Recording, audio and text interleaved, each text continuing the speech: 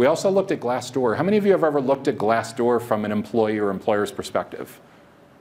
Glassdoor is a really cool website if you're thinking of changing jobs, to think of what their current employees think of working there. So we looked at, among these 6 companies, what their ratings are, and they were very, very closely clustered together. Cologix and Volta and Peak 10 had some reviews. Obviously, Peak 10 had more, Cologix had a little more.